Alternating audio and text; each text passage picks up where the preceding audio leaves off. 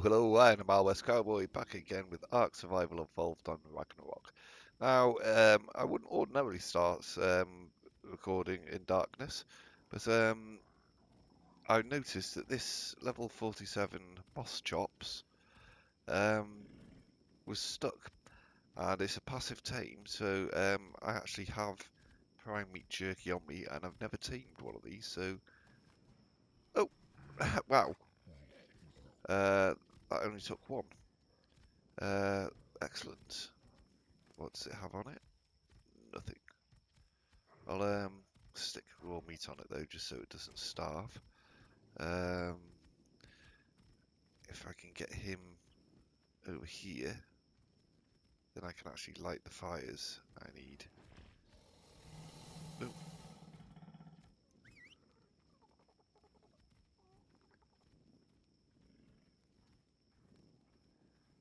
It's snagged on something.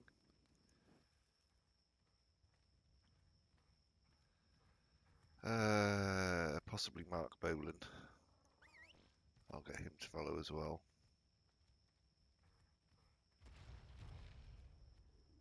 There we go. Stop.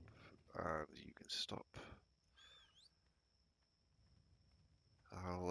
I just needed to get that out of the way, both of those out of the way, so I can light the fires. Because I am going on yet another metal gathering mission. But this time I'll actually show you. Oh, actually, before I do that, I just need to get this prime meat jerky back in the freezer, or in a preserving bin. Because, yes, I don't want it to go off, and no longer I have it in my or in my possession, the quicker it will go off. So, yeah. Get my cooked meat back in there. Could do some more raw fish actually. Not quite at the moment. I'll go and harvest a load of metal, and then when that's all cooking, and I've got charcoal on the go as well. That'll take some time. So what I'll do is I'll use that time to go and get some raw fish for the Pelagornis. I'll stock up so I've got it in the preserving bin as well. Sound glitch.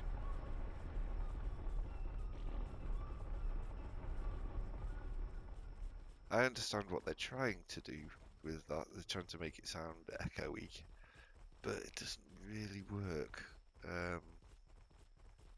It's a bit of a shame. I can't see any metal nodes.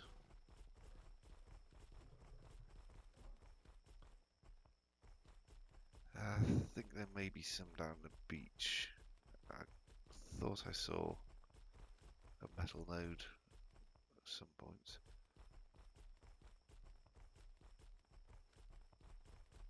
But yes, this might take a little while to find a proper metal node. So I'll just bring you back when I do find one, or if something attacks me.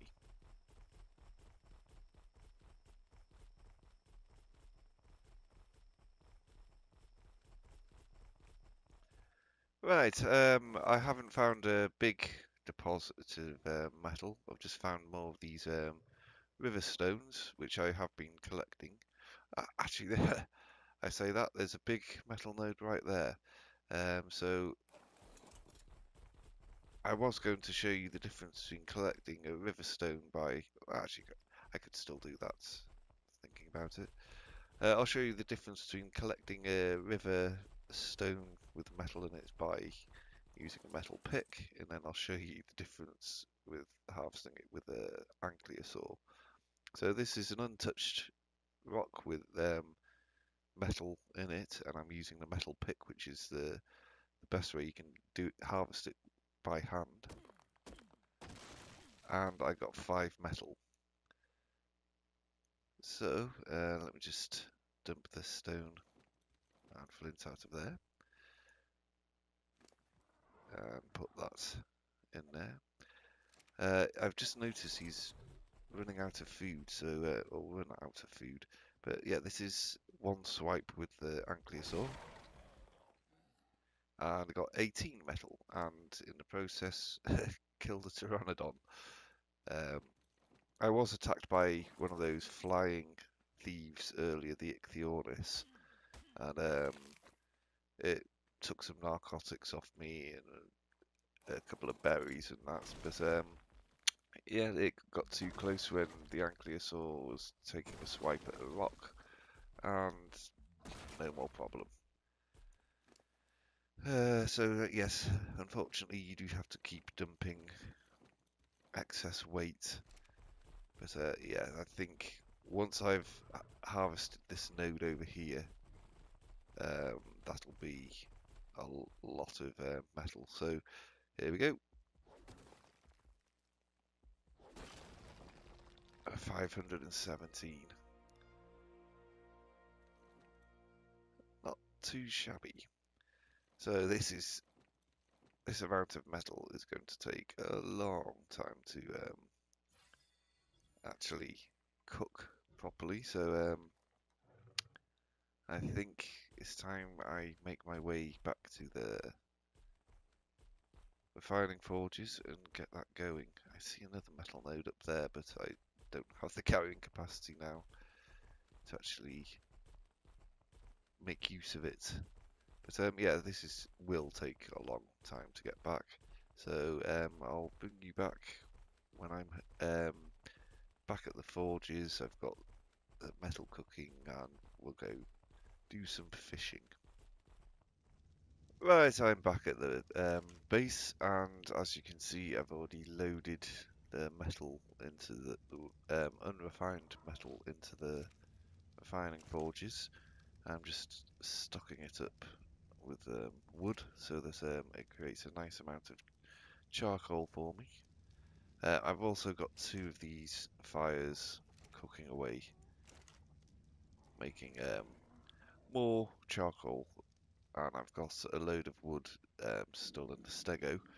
So now, as I have a little time on my hands, I'm going to do the civilized thing and go fishing. I'm not going to be fishing with the fishing rod at the moment because I don't have the leech blood to use as a bait, but I can go spearfishing instead. That should be fine.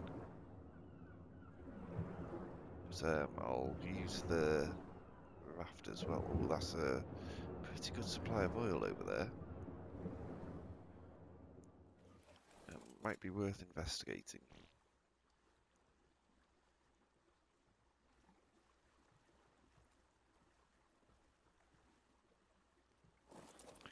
It was about here. I'll just throw the Pegamax down on the ground here because I don't want it drowning.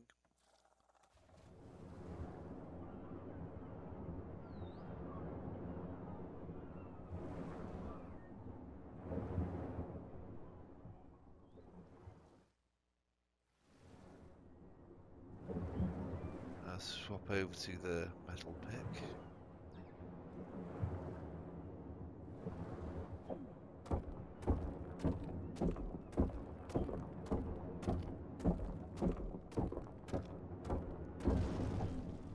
And I can still move, which is a little surprising. But that's cool. I was hoping that that stone wouldn't weigh me down, and it appears it didn't. But now I've got a load of oil, which will be very helpful.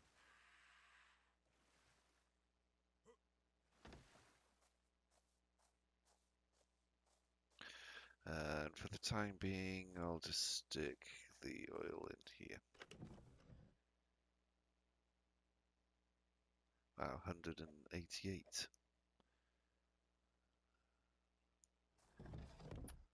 Right, and I'll just have one look around to see if I can see any fish. I can't. Right, that means I'm having to go into scarier waters, I think, in order to find the fish.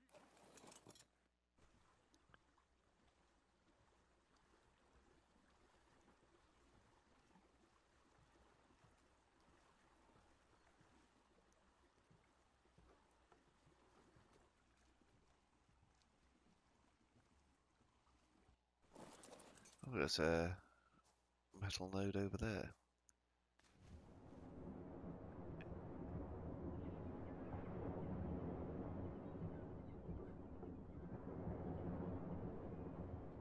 I can see some fish over there.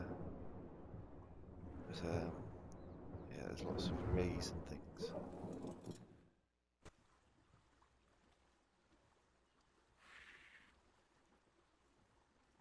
I don't know what's up with Pegamax. But yeah, let's give this area a go. I think that leaves me close to the fish.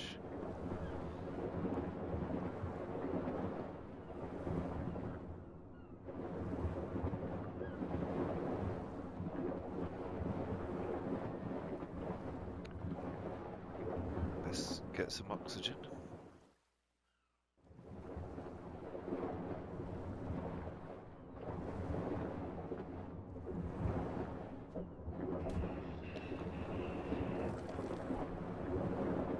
That's 31. I mean, that's probably a couple of days worth of food for the Pelagornis.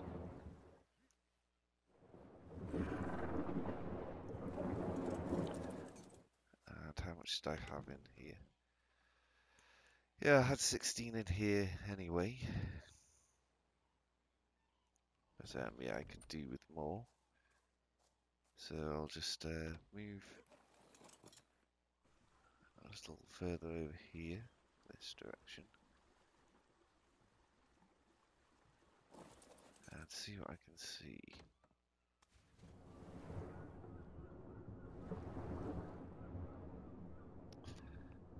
No fish.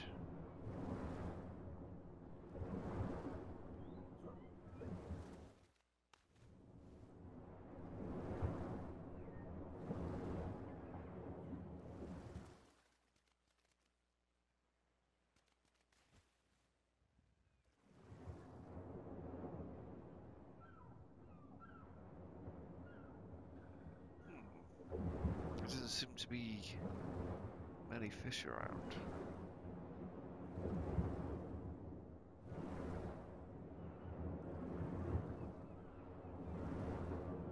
That's unfortunate. I mean, I do have some fish meat, so it's not an immediate problem, but it's not a great situation.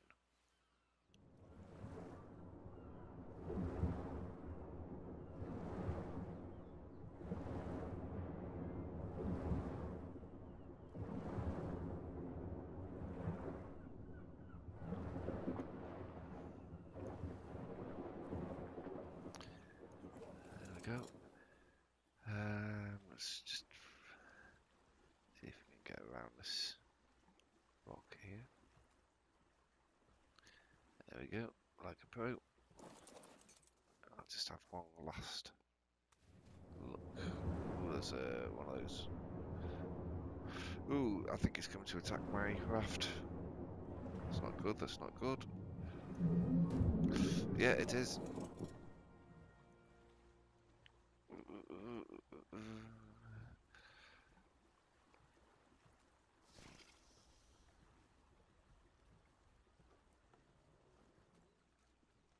Hopefully I'm faster than the whale. Hopefully.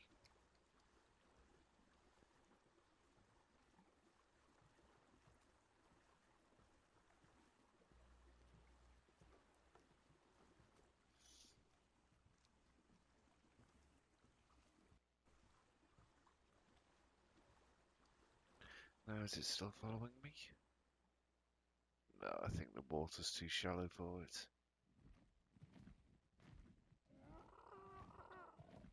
I'm using the Pteranodon instead of the Pelagornis because the Pteranodon is faster. And Pelagornis isn't as fast, so an RG has a pretty good chance of catching me, and they hit hard.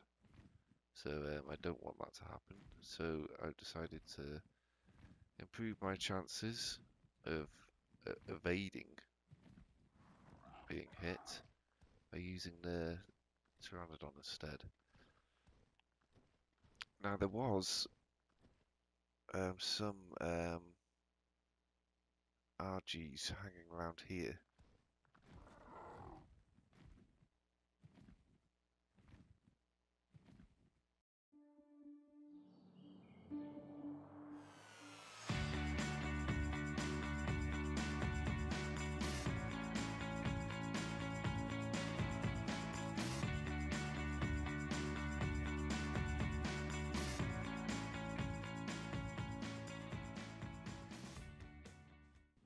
Ah, there's RGs.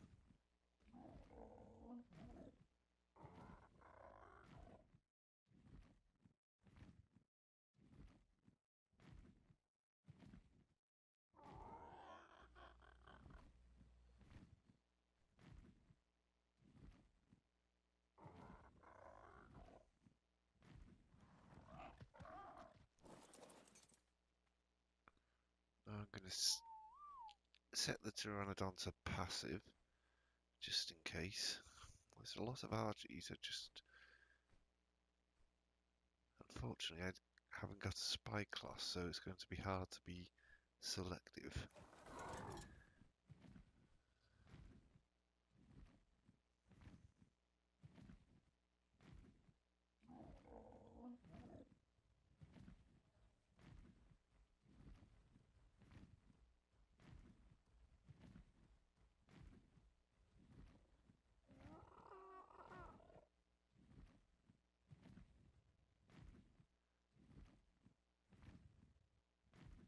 I wonder what this one's level is.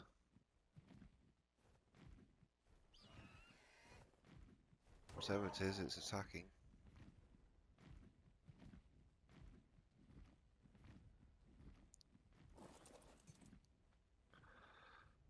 Wrong one.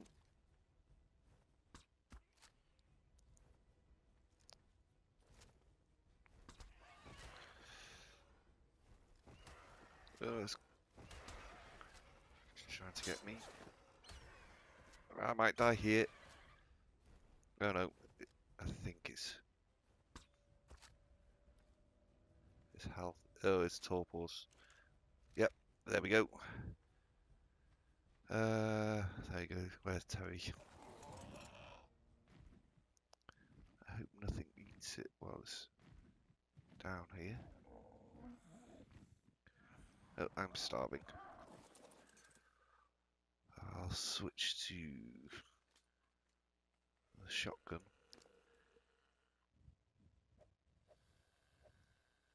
I'll just whack all this meat in. And some narcotics as well. It's a level 29, so even though it's not prime meat I'm using to tame, as long as nothing attacks it and I don't accidentally damage it, it should be good. And I should have a reasonable RG to start off with. Because yeah, this is going to take a while, so I'll bring you back just before, hopefully, it tames.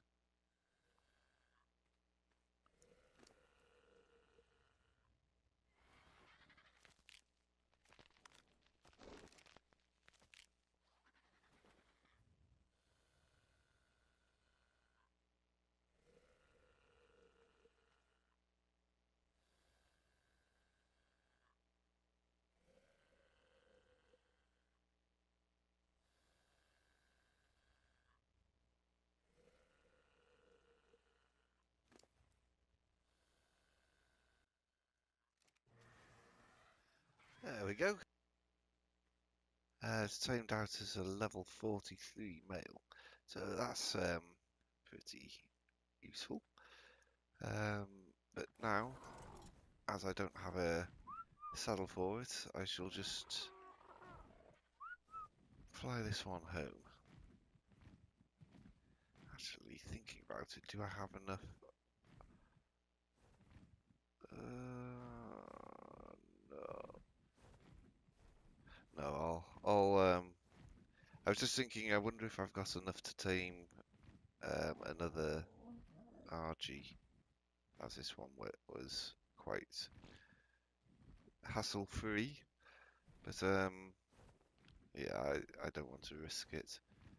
But yeah, I'll show you how quickly or what the difference between flying speed is. This is the Pteranodon at full speed, and in theory, the RG should have been going full speed as well. So you can see there's a substantial difference in airspeed, but I'll just quickly land and get some stamina.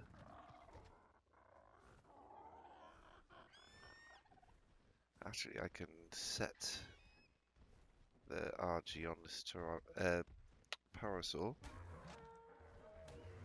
and you can see how devastating it can be. Oh, it took 2 hits. Just harvest the corpse while I'm here. There we go, I got 109 hide out of that, which is not to be sniffed at. I also got a lot of meat as well.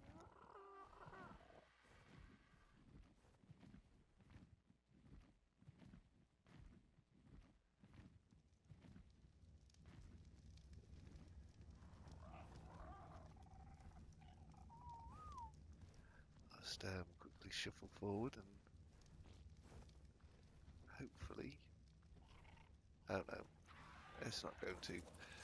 But yeah, it's alright. I will think of a suitable name for this one at some point. I can't think of anything at the current moment in time. And I'll get this trike out of the way. Oh no, it's stuck on the stego. Lego, where's stego?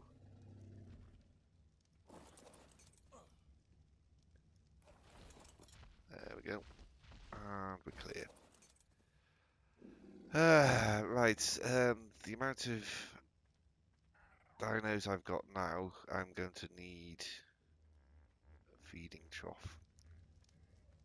There's no two ways about it, I can't keep running around hand feeding everything. So let's quickly check the state of play with this. I've got 79 there. I'll quickly dump that in.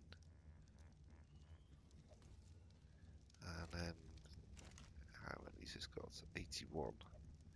Cool. And I'll put that in, and also I'll use this opportunity to repair my armor if I have the right ingredients. I do. There we go.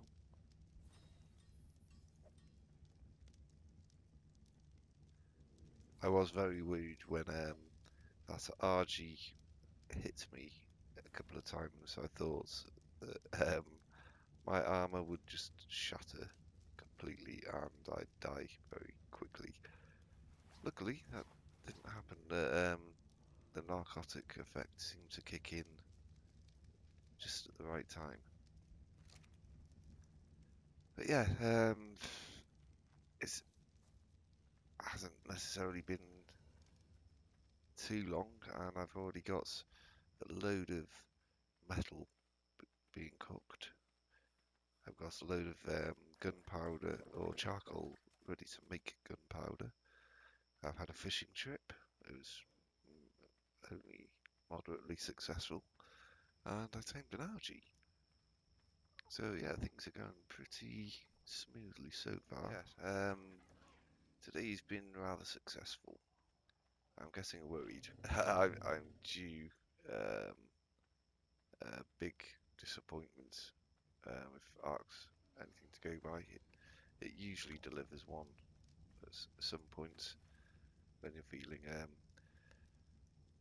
like you've done well.